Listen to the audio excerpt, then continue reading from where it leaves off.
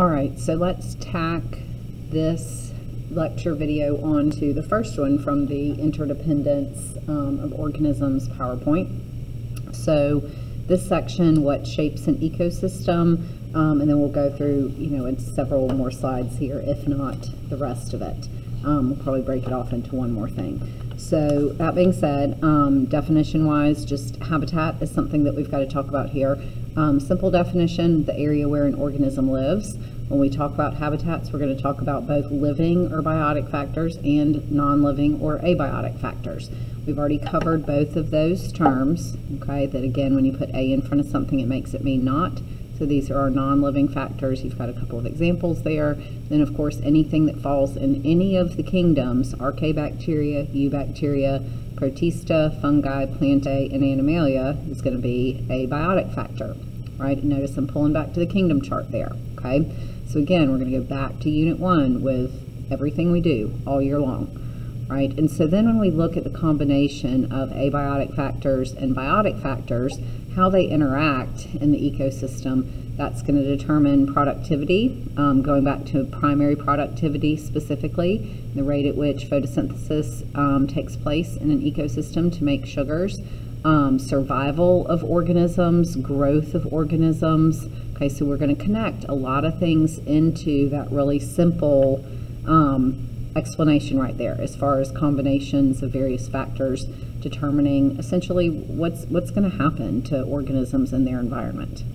Okay, so then next we've got the word, in English we tend to say niche. I'm going to change the camera a little bit here. Okay, not that I have a great French accent, but in French this would be niche, right? And so it has kind of a long, wordy definition. So it's the range of physical and biological conditions in which an organism lives and the way in which the organism uses those conditions, okay? This is kind of the layman definition. This is not what you need to know, but this is how you need to think about this. So it says the niche is also known as the role that an organism plays in its habitat, right? And notice here it says that no two species can share the same niche in the same habitat. Okay, so let's talk about kind of some layman examples here. So within the school, my niche is I am a teacher, specifically a science teacher. Your niche is that you are a student. One niche that you have specifically as a student is that you are a member of my first period advanced biology class. My anatomy students would be in a different niche. Yes, they are my students, but specifically they are in one of my anatomy classes. If you're in the band and you play the tuba, that is your niche in the band. If you are a point guard on the basketball team, that is your niche on the basketball team. If you run cross country, you're a runner for cross country, and that's your niche, okay? There's not really a position unless you're maybe always the person who gets first place as a Hoover runner, let's just say. Okay, so just kind of take different roles that you might play. Your parents, that's their niche in your family. Okay, you're the child. So just some kind of layman examples. Okay, this part, let's look at this diagram. So notice with this tree, we've got one tree, we've got three different species of warblers, a bay-breasted warbler, a Cape May warbler, and a yellow-rumped warbler. Notice that they each occupy different areas of the tree as far as where they feed. They're going to feed on the same types of organisms, like small insects, for example, but they are going to stay in these areas. And if we were covering this in class, I would essentially ask you, so what would happen if this yellow-rumped warbler flew up to the Cape May warbler's territory within the tree, okay, where their niche is?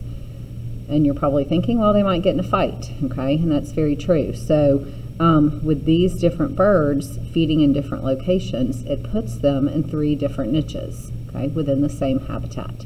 Another good example of this is when we talk about hawks and owls. Hawks and eagles, things like that, feed during the day. Owls hunt at night, but they eat the same kinds of things.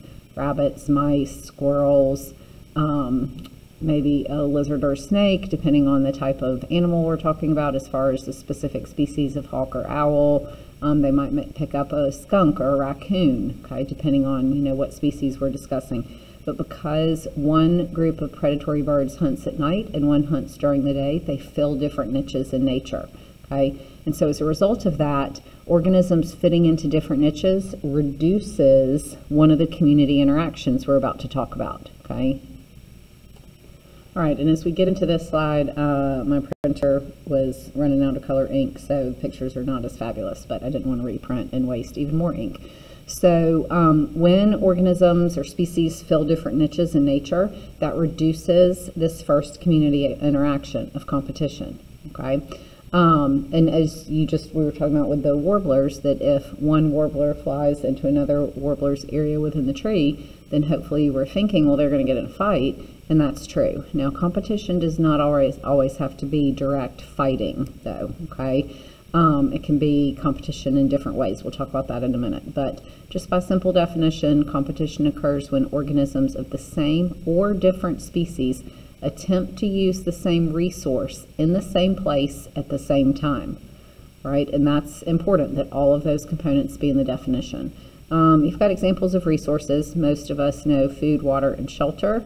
Space is a resource as well. Okay, you've got to have space in which to live, all right, or a territory for a certain animal that requires a big area.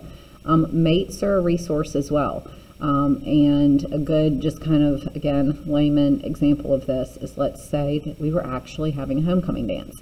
And that if there are only 10 girls and there are 15 boys, right, then getting a date to the homecoming dance means that 5 boys are not going to have a date, okay, because the females are in short supply. Or it could be the opposite. There's 10 boys and 15 girls. 5 girls aren't going to have a date, right? And so mates are a resource, not one you tend to learn until you get to high school, though, okay? But attempting to use the same resource in the same place at the same time. It's the definition of competition. Predation, right? This is an interaction where one species catches and feeds on the other. You've got a good example in this picture of a predator, the lynx, okay, hunting or chasing the snowshoe hare. Not all predators are going to chase. Some are sit and wait predators, like a snake that might strike as it just sits silently when a mouse walks across its path, okay? And then some will actively hunt like this, okay? By definition, the predator is the organism that catches and feeds on the other organism in the relationship, which is the prey, the organism that's caught and serves as the food source to the predator, okay? Here you've got a picture of some birds fighting over like a little crab. That would be a good example of obviously some direct competition and fighting, okay? This diagram, I know it's really hard to see, but it's got little holes in the tree stumps, and you've got some empty holes. Okay, up here you've got 4 that have birds in them and a couple that are empty. And then down here you've got that there are, all the stumps are full, and that there's some birds who don't have a place to live. Okay, and so competition for the space or the sheltering area there within those stumps, okay, is increased, and you've got 4 birds who are the lesser competitors essentially. Okay, they don't have a place to live. All right, so the next community interaction, so we've got competition, predation, and then symbiosis. So symbiotic relationships, these are relationships where 2 species live in close association with each other. So that's a very broad definition, and then there are 3 specific types of symbiosis, right? The first one, mutualism. This is where both species are going to benefit from the relationship. Lichens and mycorrhizae, we will talk more about eventually, so I won't bother really explaining those too much right now. But lichens are an association between fungus and algae, and mycorrhizae are an association between fungus and the roots of plants, where both the fungus and the plant roots, and therefore the whole plant, are going to benefit. Here, both the fungus and the algae are going to benefit. Right? Cleaner fish that maybe live in the mouths of larger fish, and they pick off parasites as a food source. The bigger fish's mouth gets cleaned. Okay, the smaller fish gets a nice meal. Right, cattle egret are kind of the same way. They live on the backs of cattle, and they will eat insects and things that are bothering cows. Okay, they get a nice meal, and then the cow doesn't have quite so many flies bothering. Okay, there's lots of great examples of mutualism in nature. Okay, commensalism, the next one. This is where one species benefits and the other is neither helped nor harmed. There are, quite frankly, not that many commensal examples in nature. A bird living in a hole in a tree is sometimes described as being a commensal example. Barnacles on a whale. Barnacles are a crustacean. Basically think of like a little 10-legged animal, kind of like a crab or a lobster or crayfish that's in a little shell that looks kind of like the shape of a volcano, if you don't know what a barnacle looks like. And they attach to the back of whales and turtles and sometimes to like a pier, like the pilings on a pier. But if they're on the back of a whale or a turtle, then they have a nice place to live. They're getting moved around the ocean, and they're going to be able to filter feed really easily and take in some zooplankton and phytoplankton as a food source, right? Then the whale is neither helped nor harmed, okay? And the third one is parasitism. And most people know a little bit about parasitism. So this is where one species lives on or inside another species and harms it, okay? So you've got two organisms within this as well, the parasite and the host. So the host is the organism that's harmed, like in this example, your dog or your cat. Okay, the parasite is the organism that benefits. Okay, living in this case of fleas and ticks. There are parasites that are external parasites on maybe your cat or your dog. If we're talking about a parasitic worm, like a tapeworm, for example, that would be an internal parasite inside of the animal's body. Okay, so one species benefits and the other is always harmed in parasitism. Right, and then our last example to talk about on this particular PowerPoint is ecological succession. There's not a lot of information here. We're going to deal with this another way as well that'll get you some more specific details. But ecological succession, as it says, it's a series of predictable changes that are going to occur in a community over time due to either natural or human disturbances. And notice it gives you the example of regrowth of a forest after a fire, okay, or what happens in an area after a volcanic eruption. Okay, so let's read what this says here real quickly. It says the structure of the biological community changes over time. If no disturbance occurs, the community will change. The change will be the natural progression and colonization by certain species that are well suited to survive in an area. Right? So let's look at this example. So this term, the pioneer community, you need to know that term. So that's your community of organisms that are typically really hardy organisms, like you see like lichens, moss, maybe some photosynthetic bacteria, and some things like that, some tiny plants that can maybe come in and attach to, essentially to rock or to survive in soil that just is basically just that, just soil. Okay, they get established, and slowly over time, then we have some other producers moving in. Notice you've got some small organisms here, grasses, shrubs, herbs, tree seedlings. Okay, so they take root next. They establish a kind of a different level of organic matter in the soil. Okay, and then you have other organisms that their seeds are able to move into the community, such as in this specific example, aspen, black spruce, and jack pine. But this is still not our mature climax community, okay? Then we've got organisms that still, over here on the far right, the white spruce, the balsam fir, and the paper birch, these are your best competitors in this ecosystem, okay? They are going to outcompete what we see here.